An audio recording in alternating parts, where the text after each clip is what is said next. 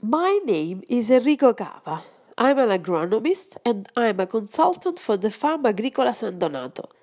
The farm is located in the area known Lower Lazio in the province of Latina, 80 kilometers southeast of Rome. Agricola San Donato is specialized in radish growing in greenhouses and in the selling of the crop, of radish, precisely.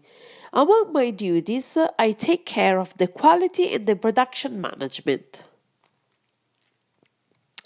A good system of water management is essential in order to guarantee the quality and preserve the consistency of the product, as requested by the big distribution. For radish irrigation and fertirrigation, we use the perfusion method in order to rationalize water distribution. Nevertheless, if you use this method without a high efficient system in place, it can result in an uneven water distribution, having a bad impact on the quality of the product. In the farm, we record the irrigation annually. This helps us to manage the quantity of water to use.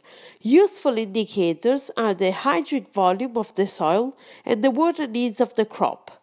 By measuring both, you can use water sustainably in the farm.